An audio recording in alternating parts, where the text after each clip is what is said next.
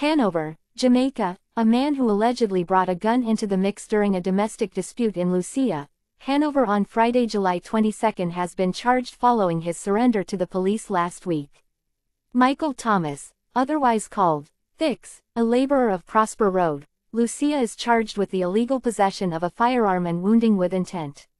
According to the Lucea police, about 7:30 p.m. on the day in question, the 27-year-old was involved in an argument with other persons at his home. He reportedly assaulted a woman and was confronted by her male relative.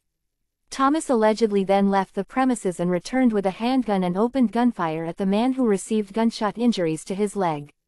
The injured man was taken to hospital, where he was treated and released.